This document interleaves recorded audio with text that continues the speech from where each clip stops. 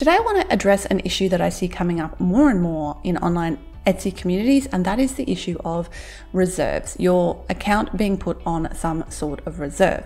Now, this hasn't happened to me personally, but I see it happening very often these days. So I want to cover all of the information from Etsy today about what a reserve is and how it happens, the why behind why it happens, so that if it happens to you, you will know why and you will be able to hopefully fix the issue so that they will then remove that reserve, or you'll understand why they've put the reserve there and you'll understand when it's going to be removed. If you don't know me, my name's Jess and I've been selling on Etsy since 2008 and I've been full-time since 2010, selling my handmade jewelry under the Ethereal label, and since 2013 helping other makers through my business Create and Thrive, where I have a podcast, this YouTube channel, a membership community, the Thriver Circle, as well as various courses and things like that.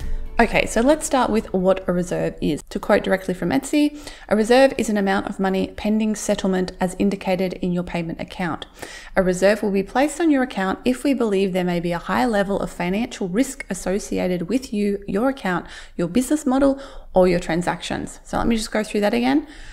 A high level of financial risk for them associated with you, your account, your business model, or your transactions. So they've given you the four basic sort of areas that they're looking at here. Then they say, when a reserve is applied on your payment account, it means that a percentage of the funds in your payment account balance is held on an ongoing basis and will not be made available for disbursement, as in they won't give it to you, as available funds for a specific period of time.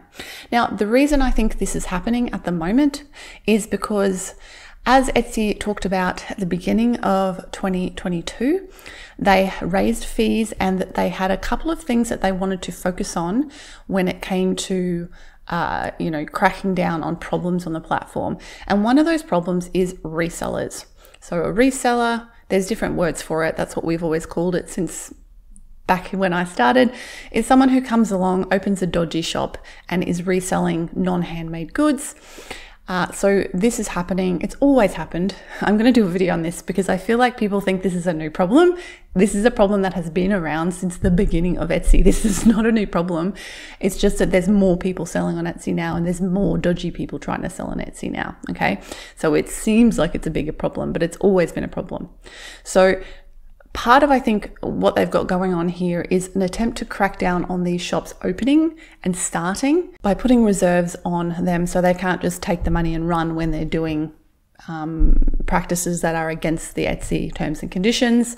For example, they say, reserve funds will be used to address potential financial risks such as refunds, chargebacks, claims, or seller fees and charges where your available funds do not sufficiently cover such charges. So the idea here is that they're protecting themselves from you just being a dodgy person, jumping on there, making a bunch of money, taking the money and running without actually, delivering the products. For example, scammers basically who will do this, sell a bunch of stuff, take the money, then shut the Etsy shop and disappear without ever giving the stuff to the people who've ordered it.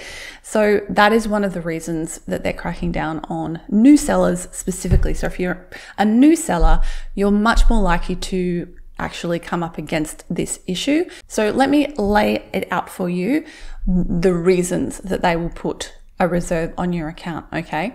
So they say that Etsy relies on different risk factors and whether and how these factors have changed over time to determine whether and how much of a reserve should be applied to your payment account, including, here's the list, how long you've been in business on Etsy, including how long since you've made your first sale.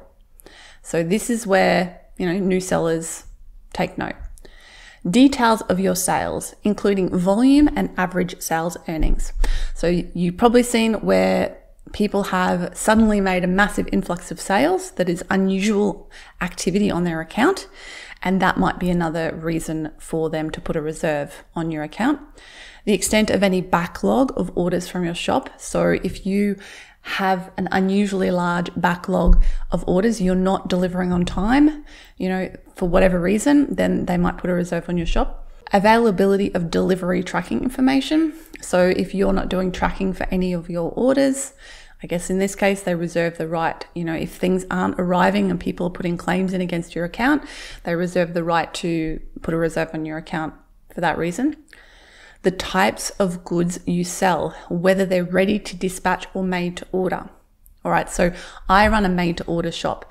So if I got a ton of orders and, you know, Etsy might determine that they need to put a reserve on me so that they're sure I'll be able to fulfill all those orders and they'll have the money there to deal with any chargebacks or refund claims.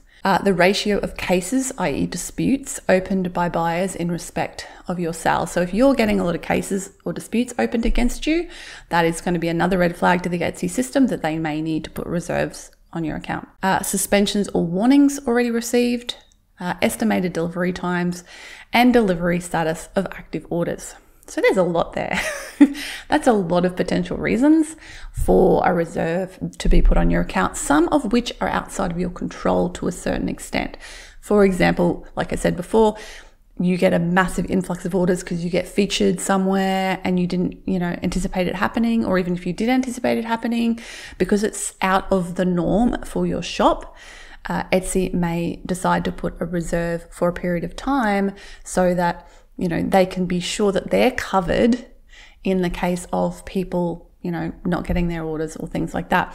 Now, you'll remember that just recently, Etsy has released the purchase protection scheme. I've got a video on that. I'll put a link to that here if you're not sure what that's about.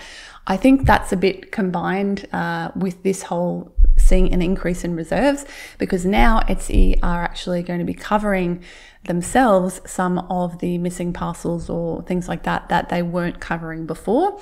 So I guess this is another way for them to kind of have that money in reserve if they need it, even though they should be spending their money, not your money. So maybe that's not the case, but it just seems interesting that that's kind of all happening at the same time. Okay, another point I want to make here is that they also say not just reserves, but I'm going to quote here, Etsy reserves the right to use a combination of reserves, deposit delays, and holds on your account.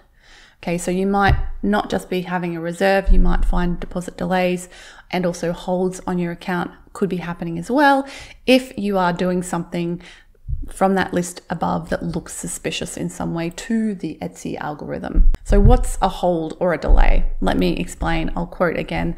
In some cases, deposits to a seller's bank account could be temporarily delayed by an issue at Etsy, Etsy's third-party service providers, or a seller's bank.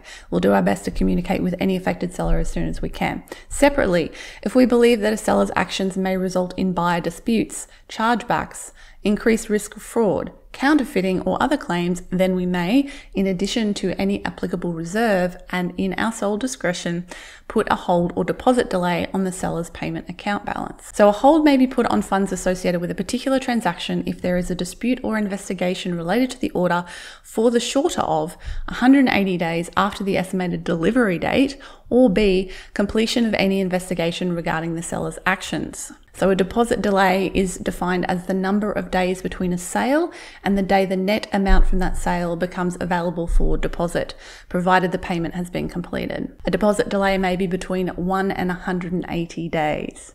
It's like a half a year, basically. A deposit delay is applied across all transactions for a seller, and the number of days is reflected in each seller's payment account.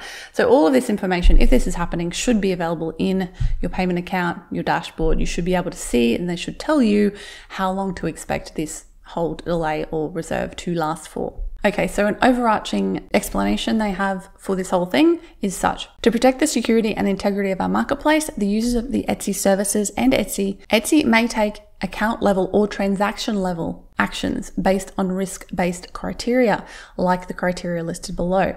Some of our decisions about reserves, holds, and delays may be based on criteria that demonstrates a seller's ability to fulfill orders in a manner consistent with Etsy's policies. These criteria are essential to our management of risk and the protection of Etsy and our users. Etsy reserves the right to use a combination of reserves, deposit delays, and holds on your account. So long story short, this is a way for Etsy to protect themselves and to protect the users of Etsy from losing out on money in some way. It's no fun for us if we're doing the right thing and suddenly we get a reserve on our account for what seems to be no apparent reason, but I'm hoping that after what I've gone through in today's video, you'll see that there generally is going to be an apparent reason for it, and that reason should be pretty clear once you've looked through the criteria, and that hopefully there is a relatively quick and painless way that you can solve the problem. Now, everything I have talked about in this video is directly from the Etsy Payment Policy House Rules document. I will link to that document in the description below so that you can go ahead and read to your heart's content and look at the details for yourself so that you have a clear idea of what this whole thing is all about and what you can do to minimize and prevent the likelihood of this happening to your account. Another thing to remember is when you are starting out on Etsy, go read all the rules. Like, go read not only the payment policy, but all the other rules they have around what handmade is, you know, the rules around listing on the platform, what you can list, what you can't list. It's all available there in the house rules, which you will be able to find the rest of them by clicking on that link and going through, and you'll see at the top of the screen there links to all the other rules on the platform. Just remember to follow the rules and make sure that you're doing things in accordance with Etsy's policies, because when you're selling on that platform, you have to abide by their policies, or you could come a cropper of one of these problems like a reserve, a hold, or them even shutting your shop down or suspending your shop because you aren't following the rules in some way. Now, if this has happened to you, feel free to tell us your story in the comments below and how you solved the problem. Remember, I am not an Etsy employee. I'm not necessarily going to be able to answer your problem. I'm certainly not going to be able to help you with this situation. If it's happened to you, you need to talk to Etsy themselves. I will put also a link below to the help section of Etsy. People seem to really have trouble finding how to contact Etsy, so I'll put a link below that will hopefully help you to contact Etsy quite easily if you need to deal with one of these issues that has arisen in your account. Now, if you want to learn more about how to be successful on Etsy, I've got a whole playlist of Etsy videos, which I will link to right here. Make sure to subscribe to my channel as well, because I'm often releasing new videos on how to sell successfully on Etsy and how to sell your handmade no matter where you sell, online or offline as well. Thanks so much for watching. I'll catch you in the next video. Bye for now.